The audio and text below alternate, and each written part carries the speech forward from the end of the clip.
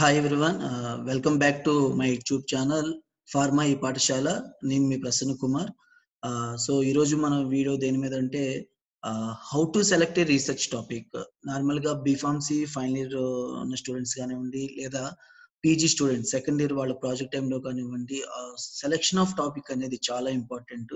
So ఈరోజు మనం చేసుకునే డిస్కషన్ ఏంటంటే ఒక టాపిక్ ని మనం ఎలా సెలెక్ట్ చేసుకుంటాం, ఏ క్రైటీరియా మీద సెలెక్ట్ చేసుకుంటాం అని. Okay. So before that what is meant by research. So ప్రతి ఒక్క స్టూడెంట్ కి వాళ్ళ ప్రాజెక్ట్ స్టార్ట్ చేసే ముందు మైండ్ లో ఒకటి వచ్చేది ఏంటంటే అసలు రీసెర్చ్ అంటే ఏంటి, మనం ఎలాంటి టాపిక్ సెలెక్ట్ చేసుకోవాలి, ఎలాంటి టాపిక్ సెలెక్ట్ చేసుకుంటే మనకి మంచి పేరు వస్తుంది లేదా బాగా రిజల్ట్స్ వస్తాయి ఒక డైలమాలో ఉంటారు. సో ఆ డైలమా నుంచి బయటికి రావాలంటే ముందు అసలు రీసెర్చ్ అంటే ఏంటనేది ప్రతి స్టూడెంట్ తెలుసుకోవాలి. ఆ సో రీసెర్చ్ లోనే మనకి 2 వర్డ్స్ కనపడుతున్నాయి. అవేంటంటే రీ అండ్ సెర్చ్. అంటే మనం అదే పనిగా సెర్చ్ చేస్తూ ఉండాలి. ఏదైనా ఒక టాపిక్ మనం అనుకున్నాం అనుకోండి. సో దాని గురించి మనం ఇన్ఫర్మేషన్ అనేది గ్యాదర్ చేసుకుంటూ ఉండాలి. ఏదైనా న్యూ ఇన్ఫర్మేషన్ వచ్చిందా, లేదా ఏదైనా ఓల్డ్ ఇన్ఫర్మేషన్ కి న్యూ థింగ్స్ మనం యాడ్ ఆన్ చేసుకోవచ్చు అనేది మనం ఎప్పటికప్పుడు రీసెర్చ్ చేస్తూనే ఉండాలి. అంటే సెర్చ్ చేస్తూనే ఉండాలి. ఆహ్, సో ఇలా మనకు ఒక టాపిక్ అనేది ఒక ఐడియా వచ్చిన తర్వాత మనం చేయాల్సిన పని ఏంటంటే we have to frame A one question. So that is called research question. Question అనేది ఎలా ఉండాలంటే చాలా క్లియర్ గా ఉండాలి, కన్సైజ్ గా ఉండాలి, ఫోకస్డ్ గా ఉండాలి. ఏదైనా ఒక ప్రాబ్లం తీసుకున్నట్టయితే దాన్ని ఫోకస్ చేసే విధంగా ఉండాలి. అట్ ద సేమ్ టైం ఆ క్వెషన్ ని మీరు జస్టిఫై చేసే విధంగా ఉండాలి. అంటే ఫైనల్ గా మనకు వచ్చే ఆన్సర్ అనేది చాలా రిలవెంట్ గా ఉండాలి ఆ క్వెషన్ కి సంబంధించినట్టు. సో దాన్ని మీరు ఈజీగా ఎక్స్ప్రెస్ చేయగలి. అలాంటప్పుడు మాత్రమే at the end of your project you can succeed. Okay. So ఈ రీసెర్చ్ క్వెషన్ ఫ్రేమ్ చేసుకోవడానికి మనకి ఎలాంటి క్యారెక్టరిస్టిక్స్ అనేది కావాలి. So first one, A research question should be relevant. చాలా రిలయబుల్ గా ఉండాలి. At the same time ఎవోకేటివ్.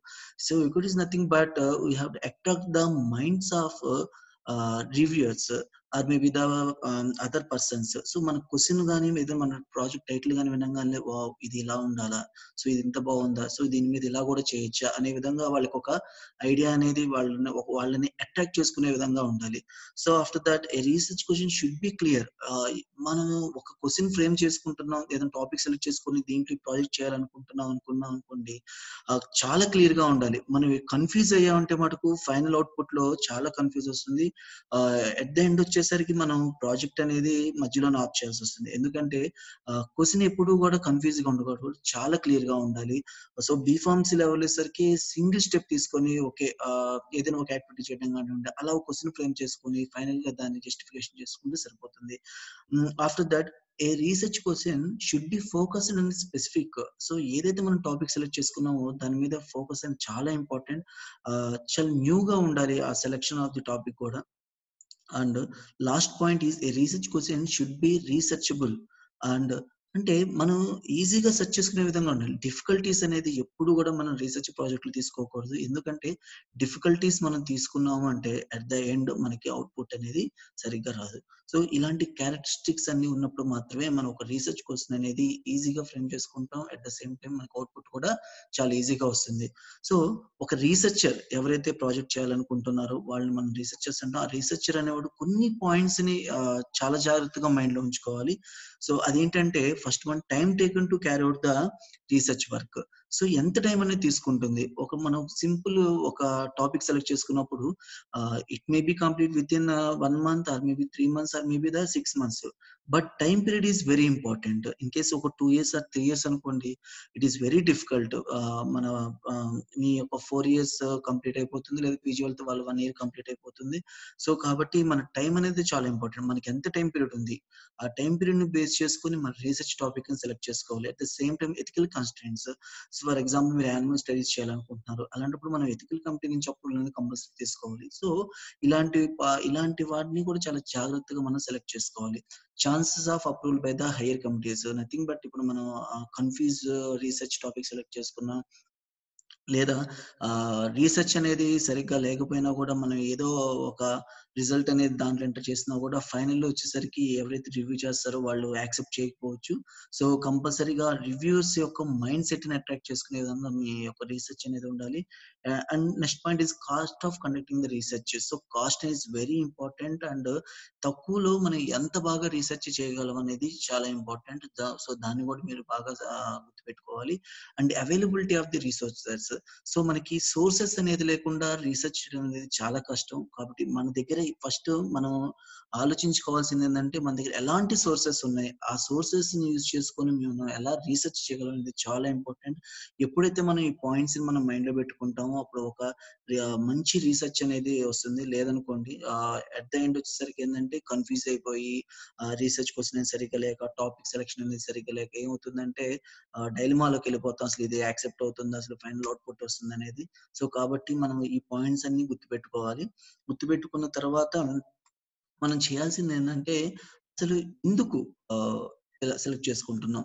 So మనం ఫస్ట్ ఫ్రేమ్ చేసుకోవాల్సిన questions who, what, wear, why and how. So ఎలా చేయాలనుకుంటున్నాం, ఎందుకు చేయాలనుకుంటున్నాం అనేది చాలా ఇంపార్టెంట్. సో ఇది మీకు అర్థం అవ్వాలంటే నేను చిన్న జనరల్ ఎగ్జాంపుల్ అనేది మీకు ఎక్స్ప్లెయిన్ చేస్తాను. సో అదేంటంటే ఫేస్బుక్. ఇప్పుడు మనం చాలా మంది స్టూడెంట్స్ కానివ్వండి, ఎవరైనా సరే ఫేస్బుక్ అకౌంట్ అనేది ఉంటుంది. వాళ్ళు రెగ్యులర్ గా యూజ్ చేస్తూనే ఉంటారు. చాలా ఎడిక్ట్ అయి ఉంటారు. సో ఆ ఫేస్బుక్ మీద మనం వర్క్ చేస్తున్నాం. ఒక రీసెర్చ్ టాపిక్ నో లేకపోతే ఒక రీసెర్చ్ ప్రాజెక్ట్ చేయాలనుకుంటున్నాం. సో నేను ఇప్పుడు ఆ ఫేస్బుక్ ని ఎంచుకున్న తర్వాత మనం దాని మీద ఎలా క్వశ్చన్ అనేది ఫ్రేమ్ చేసుకోవచ్చు. For example first one, who are addicted to Facebook. So ఎవరు ఫేస్బుక్ బాగా అడిక్ట్ అయ్యారు అంటే below 18 people, 18 to 25 age people, 25 to 30, 30 to 40, 40 to 50. అంటే మనం ఏజ్ గ్రూప్స్ ని సపరేట్ చేసుకొని రీసెర్చ్ అనేది చేస్తున్నాం. And why are they addicted. So ఎందుకు అడిక్ట్ అయ్యారు. After that what are the effects of their addiction. Addiction అయిన తర్వాత ఎలాంటి ఎఫెక్ట్స్ అనేది వస్తాయి. Wear and when do they use Facebook. ఎప్పుడు అంటే ఎక్కడ ఎలా యూజ్ చేస్తారు అనేది కూడా చాలా ఇంపార్టెంట్. అలాంటి పాయింట్స్ అన్ని కూడా మనం గ్యాదర్ చేస్తాం. How can they overcome there addiction అంటే nothing but how can they, అంటే వాళ్ళు చివరికి ఫేస్బుక్ అడిక్షన్ నుంచి ఎలా బయటకు వచ్చేస్తారు అనేది అవుట్పుట్ అనేది. సో ఇలా మనం క్వశ్చన్స్ ని ఫ్రేమ్ చేసుకోవాలి. క్వశ్చన్స్ ని ఫ్రేమ్ చేసుకుని అవుట్పుట్ అనేది మనం తీసుకోవాలి. So this is the general example for the selection of A research topic. So next point, resources for the research question. So normal గా మనం ఒక రీసెర్చ్ క్వశ్చన్ అనేది ఫ్రేమ్ చేసుకున్న తర్వాత మనకి ఎలాంటి సోర్సెస్ దగ్గర నుంచి మనం మెటీరియల్ ని కలెక్ట్ చేసుకోవాలి. చాలా సింపుల్. మనకి చాలా సోర్సెస్ అనేది చాలా అవైలబుల్ గా ఉన్నాయి. అవేంటంటే ఫస్ట్ వన్ వచ్చేసరికి బుక్స్. మన లైబ్రరీలో చాలా టెక్స్ట్ బుక్స్ ఉంటాయి. ఆ లైబ్రరీలో ఉన్న టెక్స్ట్ బుక్స్ ని యూజ్ చేసుకొని మనం థియరిటికల్ పార్ట్ ని చదువుకొని దాని నుంచి మనం క్వశ్చన్స్ ని ఫ్రేమ్ చేసుకోవచ్చు. రెండోది వచ్చేసరికి ఇంటర్నెట్. ఈ now days internet is very much creating interest on the public. So అంటే ఎప్పుడైతే ఇంటర్నెట్ లో మనం ఏదైనా సెర్చ్ చేయాలనుకున్నామో మనకి విత్ ఇన్ సెకండ్స్ లో మనకి ఆన్సర్ అనేది వచ్చేస్తుంది. సో కాబట్టి ఇంటర్నెట్ అనేది మనం చాలా బాగా యూజ్ చేసుకోవచ్చు రీసెర్చ్ క్వశ్చన్ లో. సో ఒక 20 years బ్యాక్, 25 years బ్యాక్ ఏమవుతుందంటే ఇంటర్నెట్ అనేది డెవలప్ అవ్వలేదు. సో డెవలప్ అవ్వకపోవడం వల్ల లైబ్రరీకి వెళ్ళి బుక్స్ ని తీసుకొని ఆ బుక్స్ లో తీసిస్తున్న బుక్స్ ని తీసుకొని వాటిని చదివి, టెక్స్ట్ బుక్స్ తీసుకొని వాటిని చదివి క్వశ్చన్స్ ని ఫ్రేమ్ చేసుకొని ప్రాజెక్ట్ అనేది చేసేవాళ్ళు. కానీ ఇప్పుడున్న జనరేషన్ కి అంత అవసరం కూడా లేదు. జస్ట్ మీ మొబైల్లో నెట్ ఆన్ చేసుకొని గూగుల్ టైప్ చేసుకొని గూగుల్లో మీకు కావాల్సిన మ్యాటర్ ని మీరు ఎంటర్ చేసుకుంటే with in fraction of seconds లోనే మనకు కావాల్సిన ఇన్ఫర్మేషన్ అనేది వచ్చేస్తుంది. సో ఇంటర్నెట్ అనేది చాలా ఇంపార్టెంట్ రోల్ అనేది ప్లే చేస్తుంది రీసెర్చ్ టాపిక్ సెలెక్షన్ లోను, రీసెర్చ్ క్యారింగ్ లోను. నెక్స్ట్ వన్ వచ్చేసరికి electronic databases. So electronic databases is nothing but projects అన్ని కూడా దానికి సంబంధించిన రిపోర్ట్స్ అన్నిటిని వచ్చి ఒక డేటాబేస్ లో క్రియేట్ చేస్తాం. అంటే పెద్ద పెద్ద ఆర్గనైజేషన్స్ కి ఏంటంటే ఫర్ ఎగ్జాంపుల్ ఒక ఎంప్లాయీ ఉన్నారు. ఆ ఎంప్లాయీ లేదా ఒక రీసెర్చర్ ఉన్నారు. సో ఆ రీసెర్చర్ పలానా పీరియడ్ లో వర్క్ చేశారు. అతను ఆ ఆర్గనైజేషన్ నుంచి ఒక 2 years తర్వాత బయటకు వెళ్ళిపోయాడు. సో బయటకు వెళ్ళిపోయేటప్పుడు ఆ రీసెర్చర్ ఏం చేస్తాడు, ఆ డేటా అంతా కూడా ఆ కంపెనీకి కానీ లేకపోతే ఆ ఇన్స్టిట్యూషన్ కానీ ఇచ్చేసి బయటకు వెళ్ళిపోవాలి. కాబట్టి ఇదంతా డిఫికల్ట్ గా అవుతుంది కాబట్టి వాళ్ళు డేటాబేస్ అనేది క్రియేట్ చేసి వాళ్ళు ఏం వర్క్ చేశారు అనేది అంతా కూడా దాంట్లో ఎంటర్ చేస్తారు. సో ఈ తర్వాత ఒక 2 years, 3 years, 4 years తర్వాత పలానా టైంలో ఏం రీసెర్చ్ జరిగింది అనేది కూడా ఈ డేటాబేస్ ని యూజ్ చేసుకొని మనం తెలుసుకోవచ్చు. సో ఈ ఎలక్ట్రానిక్ డేటాబేసెస్ కూడా చాలా యూస్ఫుల్ అవుతాయి మనకి. అంటే ప్రీవియస్ ఎలాంటి వర్క్స్ చేశారు, ఇప్పుడు దాని కంటిన్యూషన్ మనం ఆ వర్క్ చేయలేదని చెప్పి కూడా మనం ఈజీగా ఐడెంటిఫై చేయొచ్చు. సో నెక్స్ట్ వన్ వచ్చేసరికి reference material. Reference material is nothing but encyclopaedias. So మనకి లైబ్రరీలో యూఎస్పీ కానివ్వండి, ఐపీ కానివ్వండి, బీపీ కానివ్వండి, ఫార్మకోపియస్, వాటి ఫార్మకోపియస్ రిఫర్ చేసి కూడా మనం మ్యాటర్ని గ్యాదర్ చేసుకోవచ్చు. Next one generals and magazines. So generals and magazines are nothing but generals లో వచ్చేసరికి ఒక ఎఫిషియంట్ పర్సన్స్ లేకపోతే సైంటిస్టులు. సో వాళ్ళు ఏదైతే వర్క్ చేస్తారో ఆ వర్క్ అంతా కూడా దాంట్లో పబ్లిష్ చేస్తారు. సో మనకు కావాల్సిన టాపిక్ సెలెక్ట్ చేసుకున్న తర్వాత మనం జర్నల్స్ లో సెర్చ్ చేసినప్పుడు అదే టాపిక్ మీద ఏదైనా వర్క్ జరిగిందంటే మనం ఆ ఆర్టికల్ ని చదువుకొని వాళ్ళు అసలు ఎలాంటి వర్క్ చేస్తారని చెప్పి మనం ఈజీగా మనం తెలుసుకోవచ్చు. సో జర్నల్స్ అనేవి చాలా ఇంపార్టెంట్. మన టాపిక్ అనేది ముందు ప్రొసీజర్ ఎలా చేసుకోవచ్చు, ఇలాంటివన్నీ విషయాలు మనం ఈజీగా తెలుసుకోవచ్చు. నెక్స్ట్ వన్ వచ్చేసరికి ఇండెక్సెస్ అండ్ అబ్స్ట్రాక్ట్స్. ఇండెక్సెస్ అంటే నథింగ్ బట్ కావాల్సిన సబ్జెక్ట్ ని సపరేట్ చేసుకోవడం. ఫర్ ఎగ్జాంపుల్ ఫార్మస్యూటిక్స్ ఉంది, దానికి సంబంధించిన టాపిక్స్ అని సపరేట్ చేసుకోవడం, కాలజీ టాపిక్స్ అని సపరేట్ చేసుకోవడం, కెమిస్ట్రీ టాపిక్స్ అని సపరేట్ చేసేసుకోవడం. సో అలా ఇండెక్స్ చేయడం వల్ల ఏమవుతుందంటే మనం ఏదైతే రీసెర్చ్ ఏరియాని రీసెర్చ్ టాపిక్ సెలెక్ట్ చేసుకున్నామో దాంట్లో స్పెసిఫిక్ ఫోకస్డ్ టాపిక్ ని కూడా మనం ఈజీగా సెలెక్ట్ చేసుకోవచ్చు. సో అలానే abstracts. Abstracts is nothing but brief report అనేది అబ్స్ట్రాక్ట్ లో ఉంటుంది. సో మనం అబ్స్ట్రాక్ట్ ఉండే ఒక 250 or 300 వర్డ్స్ ని చదవటం వల్ల ఏంటంటే అసలు ఆ రీసెర్చ్ లో ఏం వర్క్ చేశారు, ఏ డ్రగ్ తో చేశారు, ఎలాంటి ప్రొసీజర్ యూజ్ చేశారు, ఎలాంటి రిజల్ట్స్ అనేది వచ్చాయని చెప్పి మనం ఈజీగా తెలుసుకోవచ్చు. And final one government and organisational websites. So ఈ వెబ్సైట్స్ వచ్చేసరికి ఏంటి, గవర్నమెంట్ ఆర్గనైజేషన్స్ అంటే వాళ్ళు ఏదో ఒక ఇన్ఫర్మేషన్ అనేది దాంట్లో ఉంటది. సో మనకు కావాల్సిన ఇన్ఫర్మేషన్ ఉంటే ఆ వెబ్సైట్ నుంచి మనం గ్యాదర్ చేసుకోవచ్చు. So these are the different resources for the research questions. Next one developing A research question. అసలు ఎలా మనం ఒక రీసెర్చ్ క్వశ్చన్ డెవలప్ చేసుకోవాలి. So first one selecting the research area. చాలా మంది ఏంటంటే వాళ్ళకి వచ్చేసరికి ఇప్పుడు ఫర్ ఎగ్జాంపుల్ బీఫామ్ ఫైనల్ ఇయర్కి వచ్చారు. వాళ్ళు పాస్ట్ 3 years నుంచి కూడా ఒక సబ్జెక్ట్ అంటే చాలా ఇంట్రెస్టింగ్ గా ఉంటుంది. ఫర్ ఎగ్జాంపుల్ ఫార్మస్యూటిక్స్ అనుకుందాం. సో ఫార్మస్యూటిక్స్ లో ప్రాజెక్ట్ చేస్తే వాళ్ళు మంచిగా నాలెడ్జ్ అనేది గెయిన్ చేసుకుంటారు. అలా కాకుండా ఫార్మస్యూటిక్స్ కాకుండా ఫార్మకాలజీలోకి వెళ్ళి టాపిక్ చేశారనుకోండి. సో వాళ్ళు ఏంటంటే 50% మాత్రమే వాళ్ళు వర్క్ చేస్తారు. రిమైనింగ్ 50% అనేది వాళ్ళు అప్లై చేయరు. ఎందుకంటే వాళ్ళకి ఇంట్రెస్ట్ చాలా తక్కువగా ఉంటుంది. కాబట్టి selecting research area is very important. మీకు ఏదైతే ఇంట్రెస్ట్ ఉంటుందో ఆ టాపిక్ ని, ఆ సబ్జెక్ట్ ని మాత్రం మీరు సెలెక్ట్ చేసుకోవాలి. అప్పుడు మాత్రం మీరు 100% రీసెర్చ్ అనేది చేయగలుగుతారు. And next one selecting the specific aspect of A research area. ఆ రీసెర్చ్ టాపిక్ లో ఏదైతే స్పెసిఫిక్ టాపిక్ ఉందో దాన్ని కంపల్సరీగా మీరు సెలెక్ట్ చేసుకోవాలి. ఎందుకంటే మీరు బ్రాడ్ టాపిక్స్ అనేది సెలెక్ట్ చేసుకుంటే ఫైనల్ కన్ఫ్యూజన్ అనేది వస్తుంది. సో నారోడ్ టాపిక్ అనేది చాలా ఇంపార్టెంట్. సో ఎప్పుడైతే మనం ఈ టాపిక్ సెలెక్ట్ చేసుకున్న తర్వాత ఒక రీసెర్చ్ క్వశ్చన్ అనేది ఫ్రేమ్ చేసుకోవాలి. ఎందుకంటే రీసెర్చ్ క్వశ్చన్ అనేది ఫ్రేమ్ లేకపోతే ఫైనల్ అవుట్పుట్ అనేది మనకి తెలియదు. ఒక క్వశ్చన్ ఉంటేనే మనకి ఒక ఆన్సర్ అనేది ఉంటుంది. కాబట్టి కంపల్సరీగా మనం ఒక రీసెర్చ్ క్వశ్చన్ అనేది డెవలప్ చేసుకోవాలి. నెక్స్ట్ వన్ డెవలప్ చేసుకున్న తర్వాత రీసెర్చ్ క్వశ్చన్ కి సంబంధించిన లిటరేచర్ అనేది మనం కలెక్ట్ చేసుకోవాలి. సో ఎలా లిటరేచర్ అనేది కలెక్ట్ చేసుకుంటాం, ఆల్రెడీ ప్రీవియస్ లైవ్ లో మనం చెప్పుకున్నాం. Resource for the research question అని నెట్ కానివ్వండి, బుక్స్ కానివ్వండి, ఎలక్ట్రానిక్ డేటాబేసెస్ కానివ్వండి, ఏదో ఒక చోట నుంచి మనం లిటరేచర్ ని సెలెక్ట్ చేసుకోవాలి. సో ఆ లిటరేచర్ ద్వారా మనకు ఒక ఐడియా అనేది వస్తుంది. ఓకే, పాస్ట్ వర్క్ ఏం జరిగింది అనేది మనకు ఒక ఐడియా వస్తుంది. ఎలాంటి ప్రొసీజర్స్ యూజ్ చేశారు, ఎలాంటి పాలిమర్స్ యూజ్ చేశారు, ఎలాంటి యాక్టివిటీస్ చేశారు, ఎలాంటి మాలిక్యూల్ సింథసిస్ చేశారు, ఎలాంటి ఫార్మకాగ్నోస్టిక్ స్టడీస్ చేశారని చెప్పి మనకు ఒక ఐడియా అనేది వస్తుంది. సో ఐడియా అనేది వచ్చిన తర్వాత మనం ఆ క్వశ్చన్ ని రిఫైన్ చేసుకోవాలి. Okay, do I really do that work అంటే మనం నిజంగానే ఆ వర్క్ ని కంప్లీట్ చేయగలుగుతామా, లేదా అసలు నిజంగా మనం ఈ వర్క్ చేస్తే మనకి ఫైనల్ అవుట్పుట్ వస్తుందని చెప్పి మనకి ఎప్పటికప్పుడు మనం క్వశ్చన్స్ మనకి మనమే ఫ్రేమ్ చేసుకొని మనకి మనమే క్రిటిసైజ్ చేసుకొని ఆ రీసెర్చ్ క్వశ్చన్ ని రిఫైన్ చేసుకుంటూ ఉండాలి. లేకపోతే ఏమవుతుందంటే మనకు మనమే క్రిటిసైజ్ చేసుకోకపోతే మనం ఏదైతే ఆన్సర్ ఇస్తామో అదే అవుట్పుట్ అనుకుంటాం. సో ఎప్పటికప్పుడు కూడా మనం చెప్పే క్వశ్చన్ కి మనం దానికి ఇచ్చే ఆన్సర్ కి ఎప్పుడు కూడా మనకి నిజంగా ఇది వచ్చిందా లేదా, అసలు ఇలా జరుగుతుందా లేదా అని చెప్పి మనం ఎప్పటికప్పుడు క్రిటిసైజ్ చేసుకుంటూనే ఉండాలి. Final assessing the ప్రాక్టికబిలిటీ. అంటే మనం ఈజీగా మనం చేయగలుగుతామా లేదా అనేది. సో ఇలాంటి స్టెప్స్ అన్ని కూడా మనం ఫాలో అయితే ఒక రీసెర్చ్ క్వశ్చన్ అనేది మనం డెవలప్ చేసుకోవచ్చు. ఫైనల్ అవుట్పుట్ అనేది ఈజీగా వస్తుంది. సో దానికోసం ఒక జనరల్ ఎగ్జాంపుల్ చెప్తాను. ఎందుకంటే జనరల్ ఎగ్జాంపుల్ చెప్తే అది బాగా ఈజీగా అవుతుంది. సో నేను ఒక బ్రాడ్ టాపిక్ అనేది తీసుకుంటున్నాను. సో ఆ బ్రాడ్ టాపిక్ ఏంటంటే మెన్స్ హెల్త్. ఓకే, మనుషుల యొక్క ఆరోగ్యం. ఓకే. సో ఈ బ్రాడ్ టాపిక్ నుంచి నేను నారో టాపిక్ ఓన్లీ ఒక్క పాయింట్‌ని సెలెక్ట్ చేసుకుంటున్నాను. సో, ఆ పాయింట్ ఏంటి? మె men's health and cancer.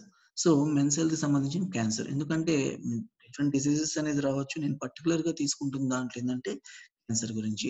So, నేను ఈ నారో టాపిక్ నుంచి ఒక ఫోకస్డ్ టాపిక్‌ని తీసుకుంటున్నాను.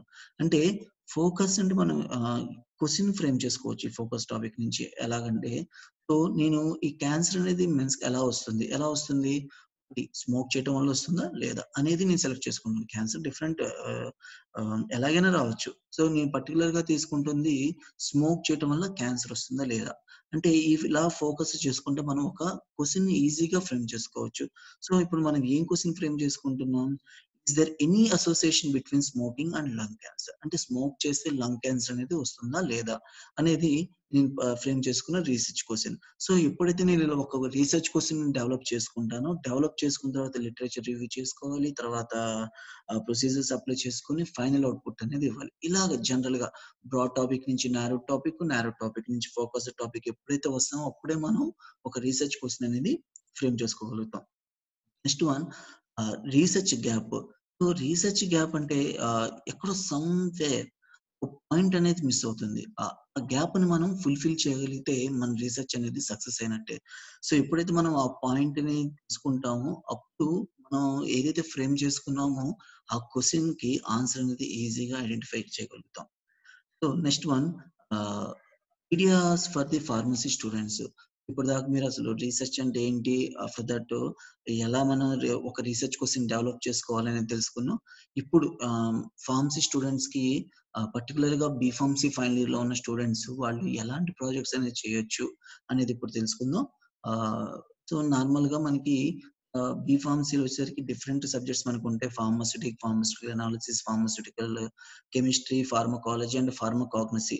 నార్మల్‌గా ఎక్కువగా మనం ప్రాజెక్ట్స్ చేసేది pharmaceutics analysis and chemistry and college. Okay. వీటిల్లో ఎక్కువ చేస్తూ ఉంటాం. సో, ఇండివిడ్యుయల్‌గా ఎళ్లి మనం ఒక్కో సబ్జెక్ట్‌లో ఎలాంటి ప్రాజెక్ట్స్ అనేవి చేయొచ్చు మనం తెలుసుకుందాం. So, first one pharmaceutics. So, pharmaceutics అనంగాల్నే మనకి ఒకటే ఒకటి గుర్తొస్తుంది dosage forms. Different dosage forms ఉంటాయి నార్మల్‌గా మనకి. Tablets, creams, capsules, powders. So, వీటిలోంచి మనం ఎలాంటివి చేయొచ్చు. Example formulation of different dosage forms. మనం ఎలా అయినా ఫార్ములేషన్ చేసుకోవచ్చు. లేదా ఒక డ్రగ్‌కి ఒక ఫార్ములేషనే ఉంది. ఫర్ ఎగ్జాంపుల్ టాబ్లెటే ఉంది. సో, టాబ్లెట్ కాకుండా దాన్ని నేను క్యాప్సూల్ చేయొచ్చా? లేదా పేరెంటల్ రూట్‌లో ఐవీ ఇంజెక్షన్ చేయొచ్చా? లేదా క్రీమ్స్ చేయొచ్చా? అని డిఫరెంట్ ఫార్ములేషన్స్ మనం ప్రిపేర్ చేసుకొని వాటిని ఎవాల్యుయేషన్ చేస్తుంటాం. అలాగే సాల్యుబిలిటీ ఎన్హాన్స్‌మెంట్ స్టడీస్ కొన్ని డ్రగ్స్‌కి సాల్యుబిలిటీ చాలా తక్కువగా ఉంటుంది. సో, అలాంటి డ్రగ్స్‌కి సాల్యుబిలిటీ అనేది ఇంక్రీజ్ చేసి అబ్సార్ప్షన్ రేట్‌ని ఇంక్రీజ్ చేయొచ్చా లేదా అని చెప్పి మనం సెలెక్ట్ చేసుకుంటాం. Next comparative studies of different dosage forms. Already మార్కెట్‌లో అవైలబుల్ అయిన ఒక డ్రగ్ ఉన్న 2 different brands are 3 different brands dosage forms తీసుకొని దాన్ని మనం కంపారిటివ్ స్టడీస్ చేసి మనం రిపోర్ట్ చేస్తుంటాం. లేదా పాలిమర్ క్యారెక్టరైజేషన్. ఒక పాలిమర్‌ని సెలెక్ట్ చేసుకొని లేదా ఏదైనా ఒక నేచురల్ సోర్స్ నుంచి పాలిమర్‌ని ఎక్స్ట్రాక్ట్ చేసి దాని యొక్క ప్రాపర్టీస్‌ని మనం ఐడెంటిఫై చేయొచ్చు. So, these are the sum examples for the to do a project in a pharmaceutics department. Next one pharmacology. Pharmacology అనంగానే మనకు గుర్తొచ్చేది different activities. Either anti inflammatory activity are anti ulcer are anti diabetic, anti anxiety are anti depressant activities.